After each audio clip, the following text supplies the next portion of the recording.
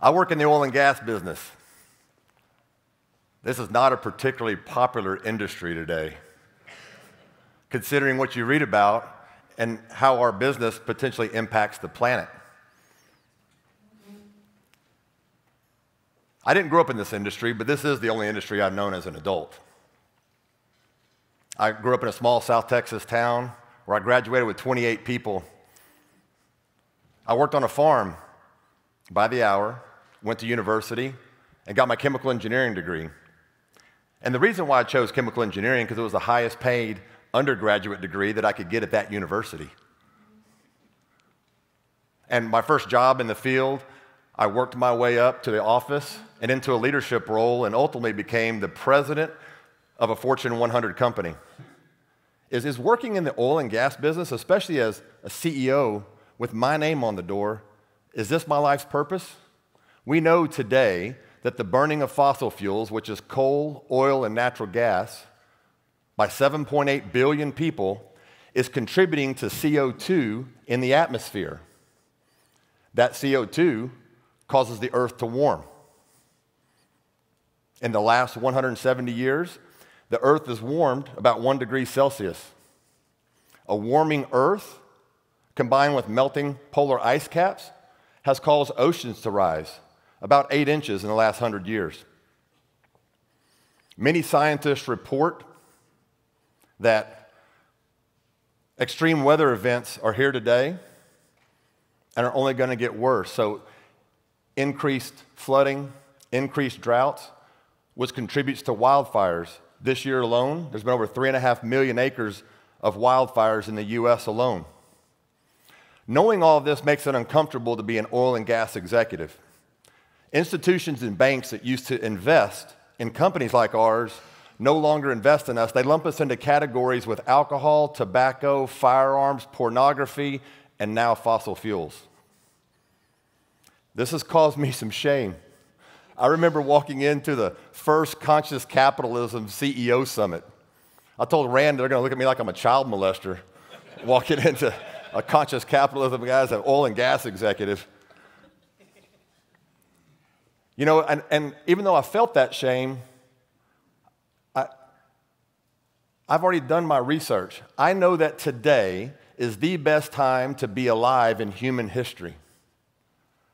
Life expectancy on the planet today is 73 years. 120 years ago, it was half that, mostly due to dropping infant mortality. We've dropped 89% in infant mortality. Back then, only 2 children out of 5 would die before their 5th birthday. That doesn't happen today. GDP has been on an exponential climb for the last 120 years.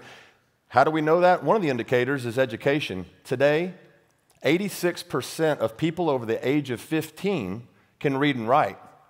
Only 21% of people 120 years ago could read and write. So how are both of these truths possible? The earth is warming, climate is changing, but humans are flourishing. Well, it's access and use of energy. We figured out through decades of innovation to create machines and find the energy to feed the machines that gives us our quality of life. We replace horses with tractors, cars, and trucks. We replace water pails with water pumps. We replace, shovels with digging machines. You get the idea. It's been a miracle of human ingenuity and persistence to get to the quality of life that we live today. Unfortunately, not everybody on the planet has access to those machines or the energy it takes to feed those machines. There's no such thing as a low-energy, high-income country. Countries that use more energy have higher GDPs, cleaner water, cleaner air, more forest, higher education levels. Bill Gates is one American that has studied this issue. The Bill and Melinda Gates foundation has tackled some of humanity's biggest problems, like polio, malaria, access to sanitation, extreme poverty. And those of you that follow Bill Gates, you know he's an extreme reader. His favorite author is Vaclav Smil. He says, I wait for new Smil books like some people wait for the next Star Wars movie. And the reason why he likes Vaclav Smil so much is he's probably the leading thinker and author on energy on the planet. He's written over 40 books, over 500 papers. One of the books that I really enjoyed reading that talks about the evolution of energy in human history was Energy and Civilization. It has a quote in there, a decoupling of economic growth and energy consumption during early stages of modern economic development would defy the laws of thermodynamics. He ties economic growth and energy consumption together. Let me give you an example of how this works. This is a Caribbean island. On the left is Haiti, on the right is the Dominican Republic. The Dominican Republic is the same island, same people, about the same population, much different. The Dominican Republic uses fossil fuels for their energy source, like most of the developed world. Haiti uses wood and dung as their energy source. As you can see, Haiti's deforested. The GDP of Dominican Republic is 9 times higher than Haiti. Longer life expectancy, lower infant mortality. At nighttime in Haiti, it's like it's stepping back 100 years. This, in my opinion, is the largest problem we're facing as humanity. This is energy poverty. The UN Sustainable Development Goal for no poverty cannot be met without understanding energy first. But how does the UN define poverty? That's those that live on less than $1.90 a day, just like the Haitians. How does the US federal government define poverty? Those that live on less than $12,800 a year, which is $35 a day. That's a big difference between the two. But here's the number to remember. 46% of our planet lives on $5.50 a day or less. Now, to get from $5.50 a day closer to $35 a day is going to take a lot of energy. As we continue to raise people out of poverty, it's going to take a lot of energy. It's good to understand where our energy comes from today. For all of human history, our energy came from our environment, wood, dung, that sort of thing. In 1800, right in the middle of the Industrial Revolution, coal showed up as a more dense energy form, but in a very minor way. By 1900, we had doubled the world's population. Coal was a more major source of energy, but wood is still the major source of energy at that time. We added some energy sources. We added crude oil, natural gas, hydro. Today, we added more energy sources.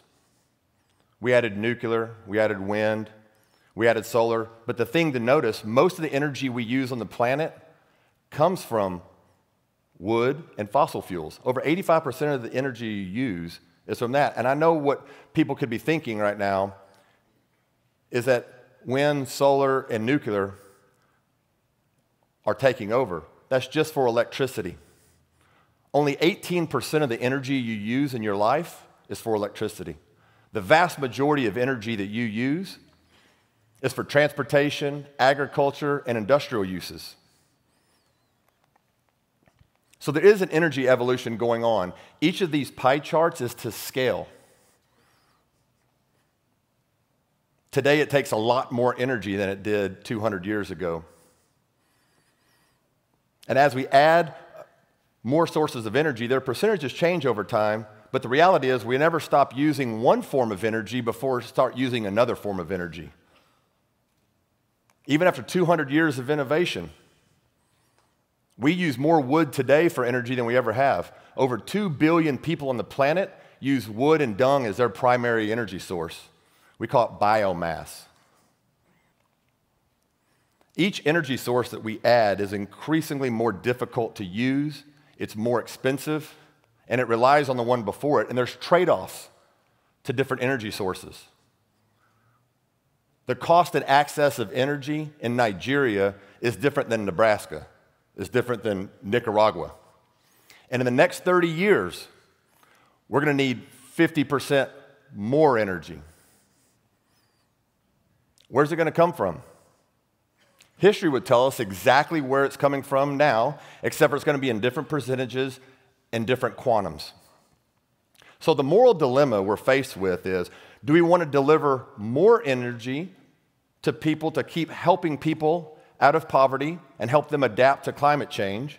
Or do we want to restrict energy to people, keep them in poverty, and hope to change the climate?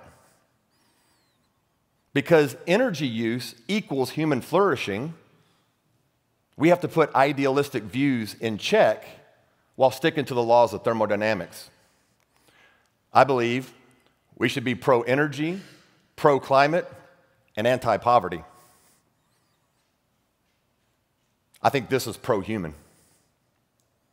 So in 2018, I took a stand.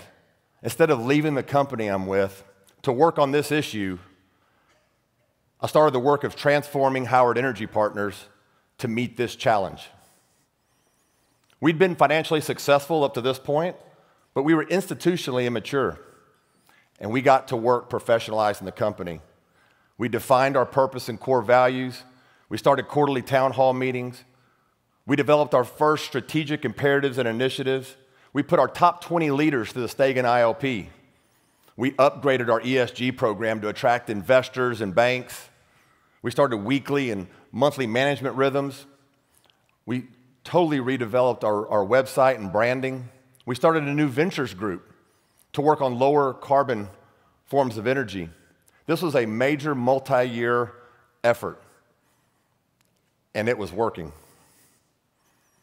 The feedback we were getting, our employee engagement was the largest one-year increase that our consultant has ever seen in employee engagement. They said, whatever you're doing, identify that and keep doing that. Our ESG scores, which are rated by a worldwide firm to compare us against other infrastructure energy companies in the world, rated us in the top quartile. I was being asked to speak at our investors' ESG conferences. And financial results, during the pandemic, we broke our previous EBITDA record. It really showed the resilience of our employees and our assets.